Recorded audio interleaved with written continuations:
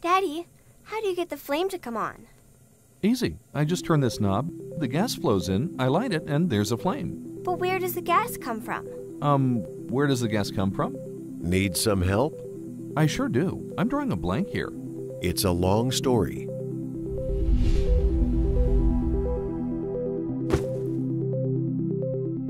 You use gas for heating and cooking, but France doesn't produce enough of its own, so it has to import it.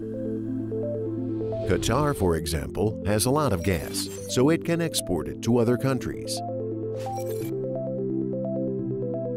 But Qatar is a long way from France, a really long way. How far is it? 5,000 kilometers. That's more than 6 times as far as Marseille from Paris. Wow!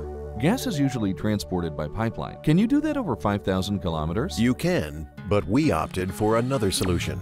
When you build a pipeline, you have to go through many countries, which means there can be geographic and sometimes political problems. It's also very, very expensive, but there's a better solution: LNG, liquefied natural gas. What do you mean liquefied? Watch. Natural gas from nearby fields is transported by pipeline to Ras Laffan, Qatar, where it's treated and cooled to minus 160 degrees Celsius in huge refrigerators called liquefaction trains. At this temperature, natural gas becomes a liquid and takes up to 600 times less space. Hello, that sounds good, but I bet it harms the ecosystem. This is my wife. Total makes very sure to mitigate the environmental impacts of its projects. For example, in 2007, we carefully transplanted nearly 4,500 colonies of coral that could have been damaged by work to expand the Ras Laffan site. Qatar Gas is also involved in a number of environmental protection programs. The LNG is then loaded onto LNG carriers. These state-of-the-art vessels can keep the LNG at minus 160 degrees Celsius throughout the voyage. The LNG carriers that serve Ras Laffan are among the biggest in the world. They can carry up to 260,000 cubic meters of LNG. That's amazing. Yes, that's huge. Really huge. And what happens if one of them sinks? I mean, oil tankers have sunk. More than 45,000 voyages have been made since the 1960s. Only 3 LNG carriers have sunk, and they didn't lose their cargo.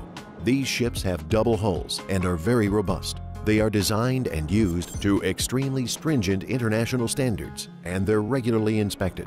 On board, the LNG is securely contained in double-walled tanks that are monitored 24/7.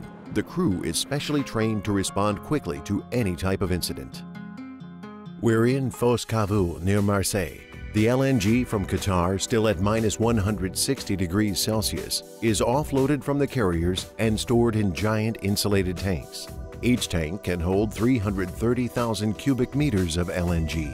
The LNG is then heated under pressure to regasify it. That's the gas delivered to your home and many other places in France. Fos Cavou can supply 8.25 billion cubic meters of natural gas a year, enough to meet 1/6 of France's natural gas demand.